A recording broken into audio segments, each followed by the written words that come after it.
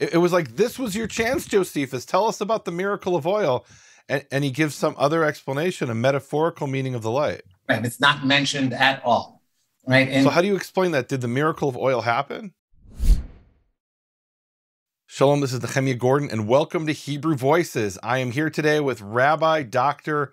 Paul Shrell-Fox. He is a PhD in clinical psychology from the New School for Social Research in New York and a rabbinical ordination from Machon Shechter in Israel. Shalom, Rabbi Dr. Shrell-Fox.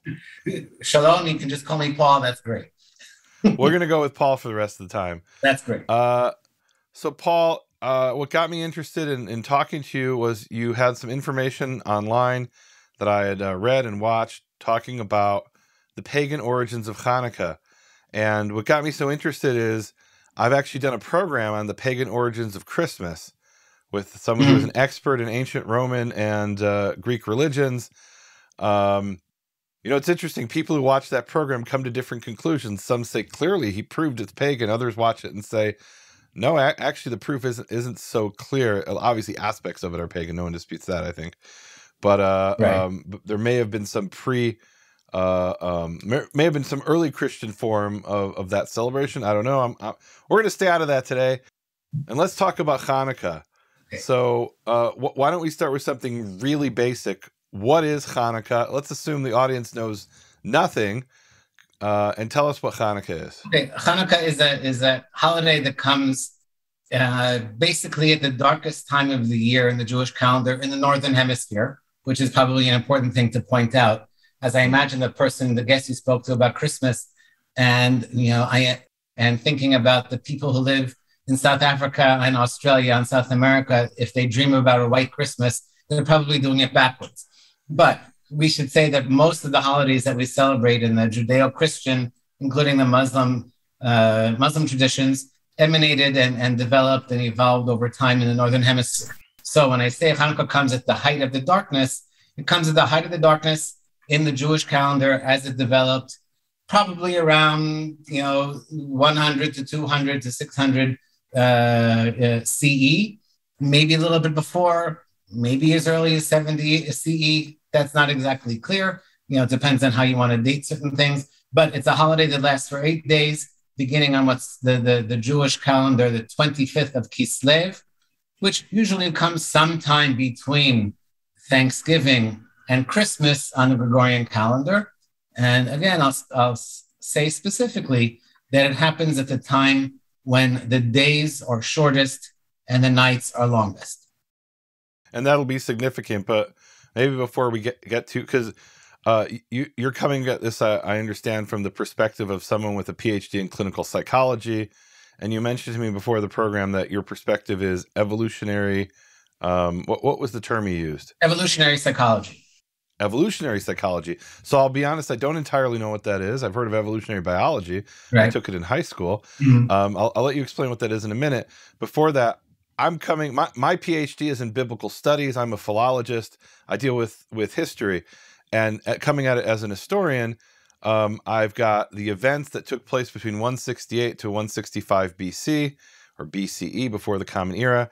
That is the Greeks wanted to stamp out the Jewish faith. And impose upon the Jews, more importantly. I don't know that they necessarily wanted to stamp out the Jewish faith initially.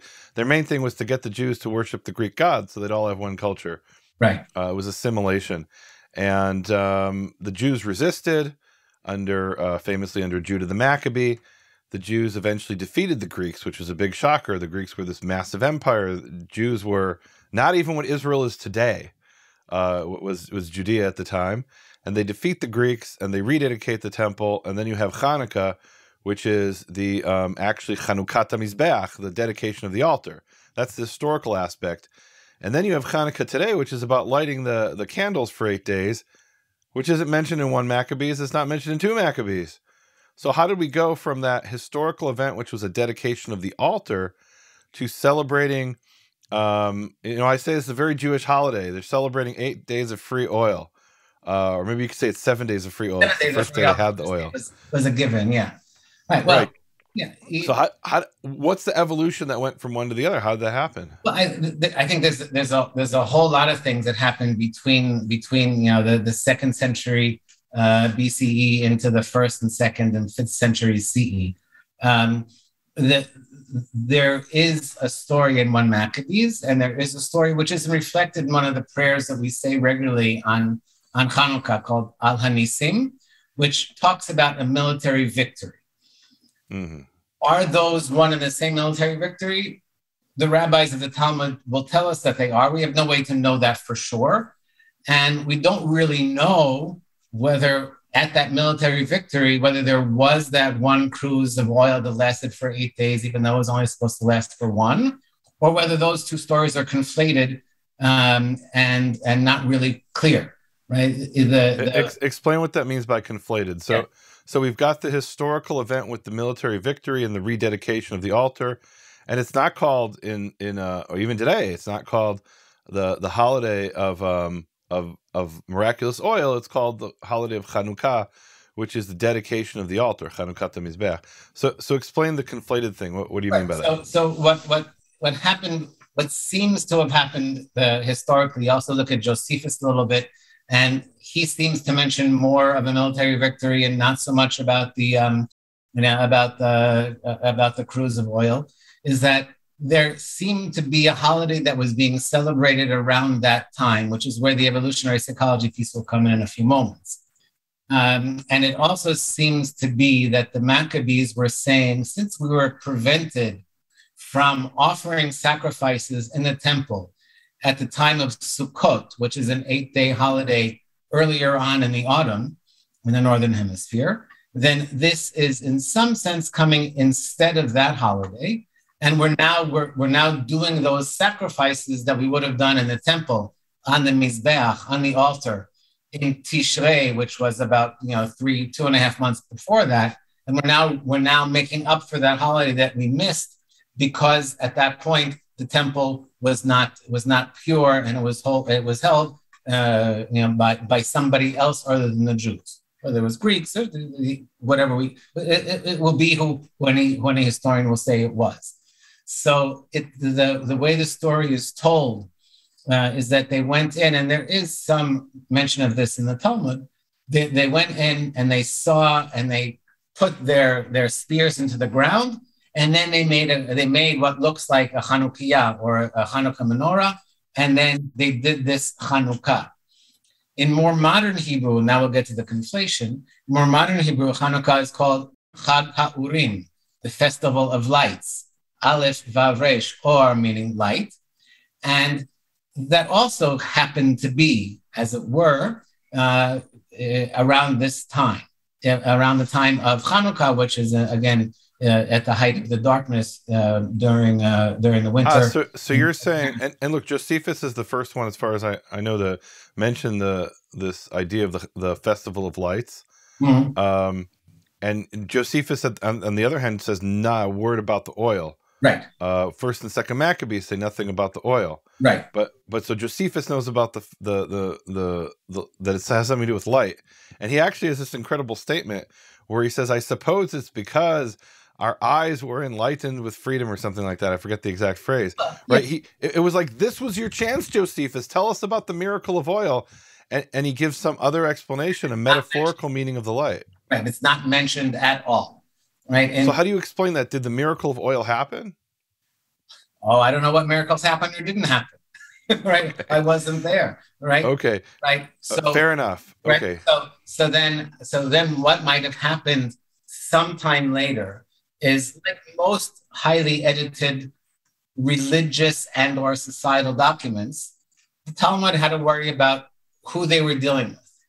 Right. So the Talmud, the rabbis of the Mishnah and the Talmud, which is about, from about 70 or 100 CE to about 600 CE, were worrying about not so much the Greeks, but they're worrying about the Romans as well. And saying, we don't want to put in their face this military victory. So let's come up with some other type of miracle. Yes, it's a miracle that we can pray about in our Amidah, on our daily prayer. And we can pray about it when we say the grace after meals, Birkat Hamazon. and we can talk about how we had this great military victory. But when we are studying our documents, we'll leave those things to other places in the text. And when we're going to say, what do we know about Hanukkah, we're going to make it a holiday of lights, because in the depth of the darkness, what you need is light into the darkness. And so we make this holiday, as well as all sorts of holidays that happen at this time of the year, having to do with lights. And this is where I come to the theory that likely what was going on in this part of the world, I'm sitting here in Jerusalem, at this part of the world, when the days were getting really short and the nights were getting really long, and people didn't understand as well as we understand scientifically that that's just olam kamin hagon ohed, the world goes according to the way it goes, that they wanted to offer some type of sacrifice and make the darkness safer.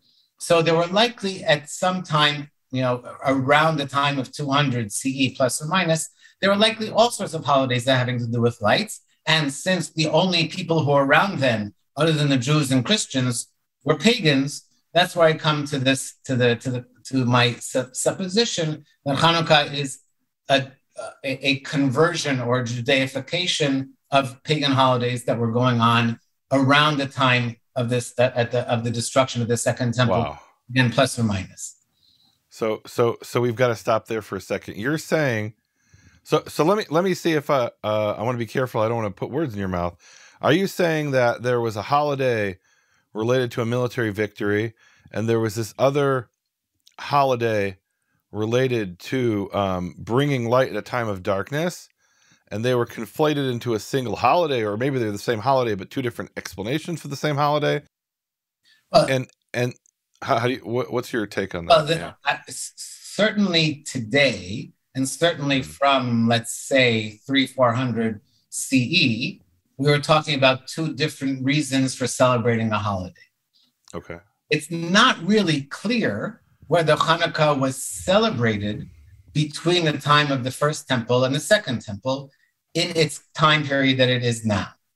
Right? Wait, back up. The First Temple and the Second Temple. I mean, why would they celebrate Hanukkah? Exactly. There's a possibility they kept it in the First Temple? No, it's possible that they just sort of celebrated the military victory. It was, let's even say it was an 8-day celebration, and then they didn't celebrate it anymore.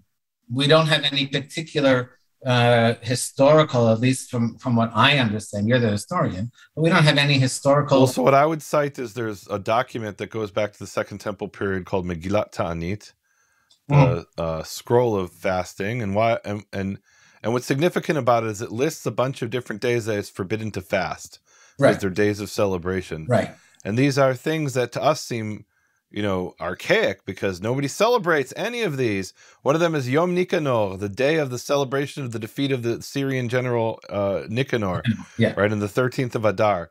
But one of the things in the list is the 8 days of Hanukkah. So someone was celebrating it in the first century. Someone was celebrating it at some point. Destruction of the temple. Well, we don't know whether it's being, again, this is the Second Temple, the Megillat Ta'anit is the Second Temple document, plus or minus, right? So when did it actually start to celebrate Hanukkah as an 8-day holiday now? I would probably, I don't know how to date it, because I wasn't there for this miracle. I wasn't there when they started it. But it's clear that the rabbis of the Mishnah, and let's say 70 or a little bit before that, they knew about holidays being celebrated at this time of year. We don't know if during the First Temple or when the Jews were exiled and before they came back, we don't know whether there was a celebration of Hanukkah at this time of year. I don't know all the historical documents from Babylonia, but I don't know of holidays being celebrated at that point within the Jewish calendar. Okay. I would say that since there's no evidence to say they did celebrate it, although it's a bit complicated, because in Second Maccabees there's the celebration of the Nafta.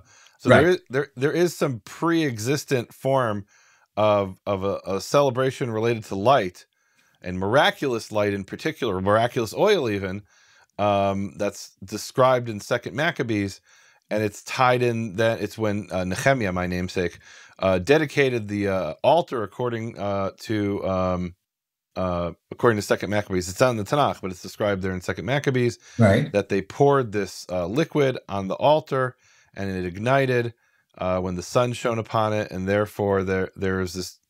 They have this idea of celebrating for 8 days based on that. Right. So, yeah, explain the evolutionary psychology side of this.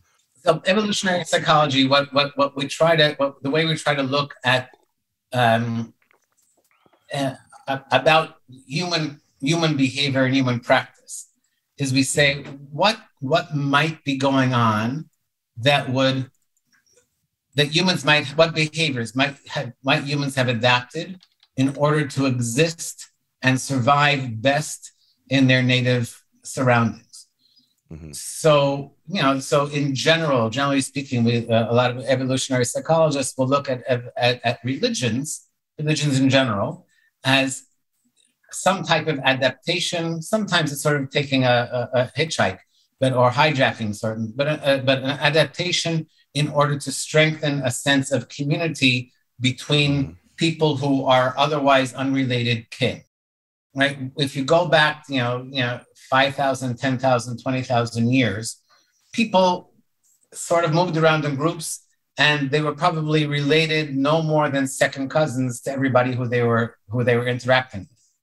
Right? And those groups probably were about 150, 170 people.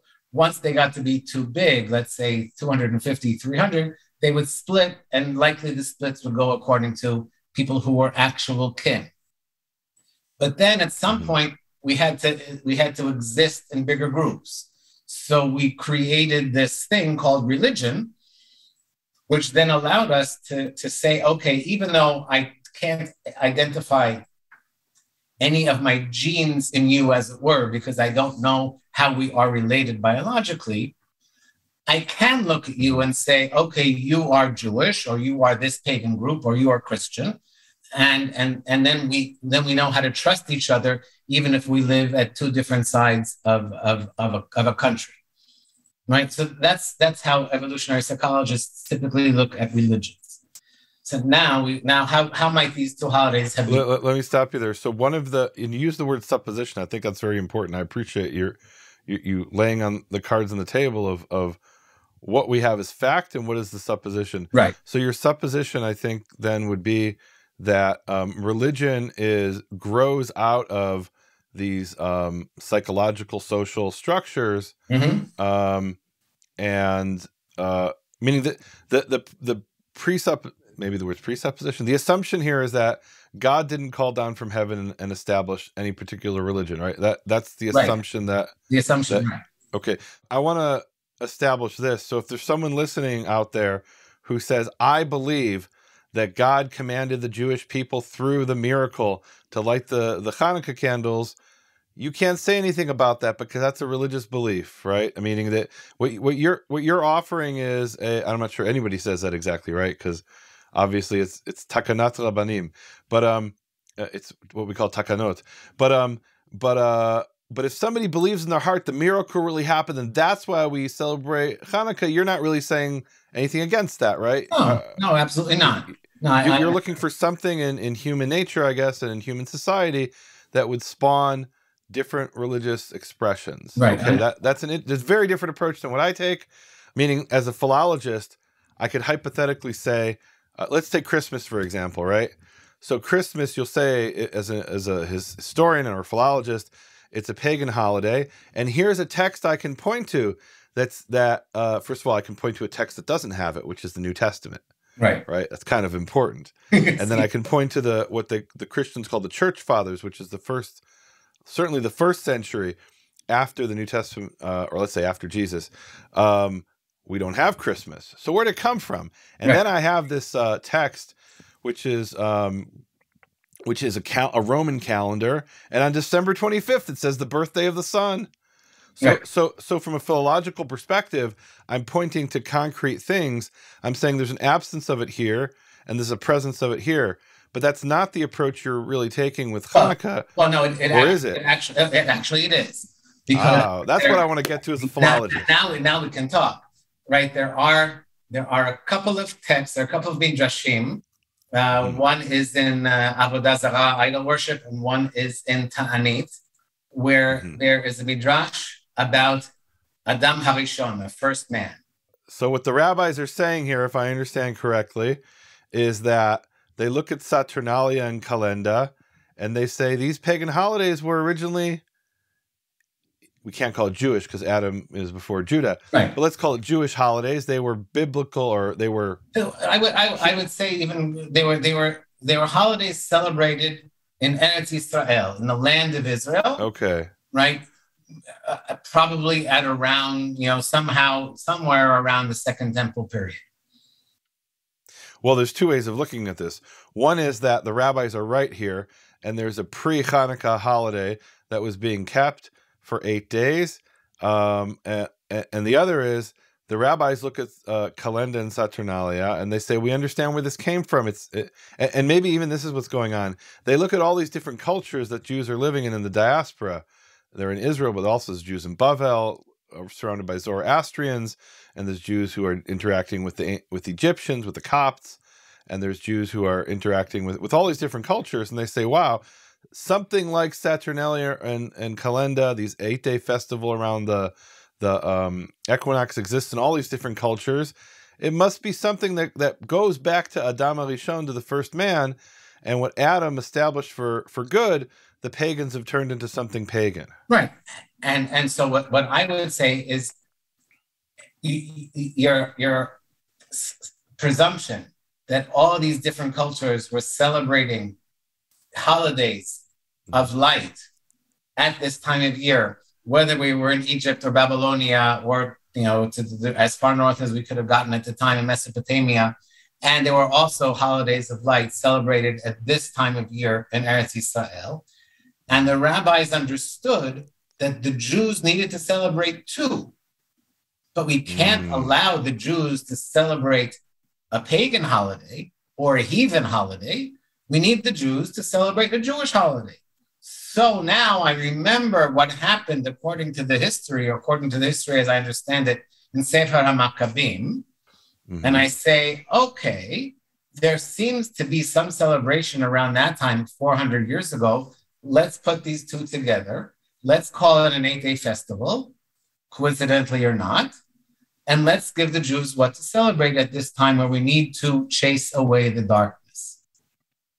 So it could be, from what you're saying then, is that there were Jews celebrating some we'll call it proto-Hanukkah. Like Hanukkah, maybe before it was called Hanukkah, right, for 8 days around the time of the equinox. And then when the military victory happened, they said, no, now we've got this is a good time to celebrate 8 days. We're celebrating anyway. We'll slap a new label on it. Right. So this is interesting. So this is almost the opposite of what I think is what I thought we were going to talk about, which Hanukkah started out as a pagan celebration, and then it was turned into an Israelite or a Jewish celebration. And maybe that's even true, but before the time of Hanukkah, it could have been a Jewish celebration. That's very interesting. It could have been that there was something going on with the Yehudim of Yehuda, right? Or they were more Israelim. It could be there was something going on, but I think that's secondary to my point, right? Okay. If we wanted to say that there was a proto-Hanukkah going on to make it sound more Jewish, I wasn't there, so I'm happy to say yes, right? But I'm assuming that everybody was celebrating at this time. And the rabbis said, in order, especially because the rabbis had some sense of the geopolitics of the time.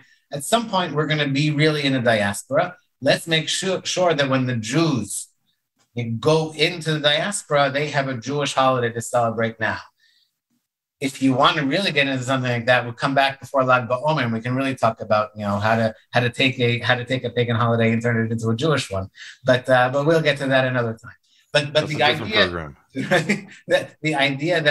the way I look at it is that the rabbis had a very important task. And here, now I remember one of my teachers who said it to me, although when I went back and said to him, did you ever say this to me?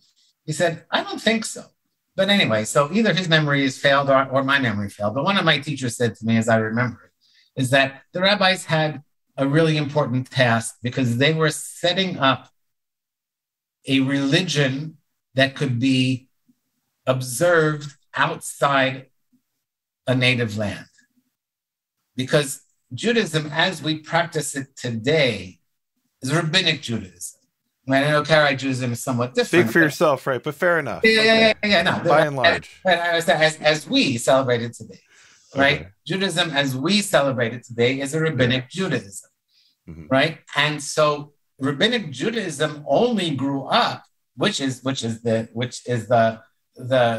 turning point between rabbinic Jews and Karaitic Jews, only grew up around 70 to 200, right? At about the same time that Christianity grew up, right? The laws of kashrut were very different. There was no waiting 6 hours or 3 hours or even a short time between meat and milk. There's no evidence that existed beforehand. In the Torah, it says, don't cook a kid in its mother's milk. That's all. Right? There's nothing to say we have to have 2 sets of dishes or 2 pots or whatever. Right? That's the, how many times does it say in the Torah? This is a joke. How many times does it say in the Torah, don't cook a kid in its mother's milk? It says it 3 times. Right? Yeah. It says it 3 times. So the first time Moses says, does that mean we have to do it? We have to wait 6 hours? God says, no, don't cook a kid in its mother's milk. Does that mean we have to have 2 sets of pots? God says, no, don't cook a kid in its mother's milk. And God says, then we have to 2 sets of dishes. And God says, okay, have it your way. So I've told this joke, and the punchline, the way I've always told it, the way it was told to me, is do whatever you want. Yeah, okay, same idea. Same idea. So how does lighting Hanukkah candles migaresh et hachoshech, drive out the darkness? Explain that concept. And look, you have this. You have the Zoroastrians have a similar thing where they light some kind of fires. Christmas candles, Hanukkah, originally lamps, now candles. Right. What is the evolutionary psychology explanation for this? Okay. So if you look at the original practice of where the rabbis said to the Jews in Eretz Yisrael at the time, they were supposed to light their Chanukiot, their Hanukkah menorahs, outside on the street. And you're supposed to start to light them at the time that the business ends in the shuk, in the market. And the latest time you're supposed to light them is when the last people are getting home from the shuk. So the last people are getting home from the shuk, it's going to be pretty dark. And assuming that the candles are going to be lit for, let's say, half an hour or an hour, right? They're going to put enough oil in there for it to last a long enough time. The idea here is I'm going to make a great effort, take a very expensive oil that's going to burn well, and make sure that I have very good wicks in my candle, even better wicks than one might use on Shabbat, and say, I'm going to light this outside. So I'm going to make a great investment for other people so that therefore they can walk home in the dark with at least their paths lit. So the initial halachot, the initial practices of lighting the Hanukkah candle was to light the way for people who are making their way home at this very dark time of the year. Okay, that's interesting. So here's I really appreciate what you shared there. That's I don't know if I agree with you, but it's very interesting. I love this perspective you're bringing of the evolutionary. This is an interesting tool that I can add to my toolkit of evolutionary psychology. Mm-hmm. As a philologist, the way I would look at it is there's this principle called sympathetic magic, and you probably know about this from psychology as well. The form of it that I understand is how do I put this? Well, let's take an example. You want it to rain, so you pour water out, and you keep pouring water out, and you keep pouring water out, and that somehow helps it rain. It helps the gods of the heaven, the malachim, the angels, whoever it is. It helps create rain. This is you could say a pagan way of thinking, but we do it today. And what do I mean by we do it today? And here we might have to edit this out, but hopefully we can leave it in. So there's hundreds of millions of people who, when the man wants to get a little bit of help in the bedroom, he consumes the horn of a rhinoceros. And why does it consume the horn of a rhinoceros? It's textbook sympathetic magic to the point where rhinoceroses are being made extinct because there's over 1 billion people who believe that if you imbibe this thing that looks like what you're trying to get to, then it'll help you. That's sympathetic magic. Okay. So the philologist, if you eat that horn, it'll make you horny. Not that you'll make you horny, but you'll. I don't need to spell it out. Hopefully for the audience, the children listening won't understand. But you're trying to recreate that horn essentially. Let's put it that way. And so I think the pagan way of thinking, the sympathetic magic way of thinking, would have been: the sun is dying. The days are getting shorter and shorter. We need to help the sun. The sun is a god, but it needs our help. And how do we bring the sun back to life and bring about its resurrection? We light fires that kickstart it and help it come back. That would be I think the historical or philological explanation. And they might both be true. I love that your perspective. I would even say I would agree with that 100%. And then what the rabbi's task was to turn that into something Jewish, rabbinically Jewish. That's the way they saw their job at the time, in order to preserve their, even just sort of the Pharisite type of religion. They said, we want to make sure that this is going to survive. And it's not bad. It survived, not with big numbers, but it survived for 2,500, 3,000 years, right? We want to give these set of practices so that Jews, rabbinic Jews, maintain their Jewishness, no matter where they are. And eventually they'll come back to Eretz Yisrael and continue to do this. And we'll come back, but we'll have something to take along with us, so that we won't assimilate into the surroundings and and celebrate all those other holidays which are not Jewish. Okay. Another thing the historians have pointed out, and I don't know if this is correct, but this is what historians have argued, is that originally Hanukkah, let's say from 165, where it was the military victory, and it was a victory in a sense that celebrated the victory of the Maccabees, who certainly from around the year 103 BC were Sadducees. And so some historians have suggested that shifting the attention from the military victory, especially when the altar's been destroyed, to the miracle of the oil was a strategy to essentially steal some of the glory away from the Sadducees and put it upon not necessarily the Pharisees, but upon God. And that, now, is that really what happened? I don't know that we know enough to say that for sure. It's definitely a possibility. What we can say for sure is that none of our Second Temple sources that mention Hanukkah, we have basically four sources: First Maccabees, Second Maccabees, Josephus, which is kind of relied on Second Maccabees, and Megillat Ta'anit. None of them mention anything about the miracle of the oil. The first time we have that is what's called the Skolion, the Gemara on Megillat Ta'anit, which is post 70 for sure. Right, for sure. Right, so, it's given in a Braita, which is an external source contemporary to the Mishnah, but there's no way to know, exactly when that was. It's post 70. It's certainly not most of the Second Temple, and it's certainly not anything to do with the First Temple. Now, on the other hand, the lighting of the candles, or the lamps, right, not candles, right, that does predate the story of the miracle of the oil. There's a machloket between Beit Shammai and Beit Hillel, which, assuming that actually is historical, puts it in the Second Temple period. But within the machloket, nothing is said about the oil. Right. The debate is: do you start with 8 and go to 1, or do you start with 1 and go to 8? Right. And it has to do with Sukkot, which is exactly what we see in Second Maccabees. So that actually makes sense. Right. Is that, and again, it's lighting candles, and then the rabbis take it to lighting the Hanukkah candles, which not clear whether that's what it was or not. Also, again, I think that the rededication of the temple, as I remember the description of that, both in Maccabees and in the Gemara, is that the Maccabees take their swords and put them in and light a menorah. It doesn't say how long they lit it for.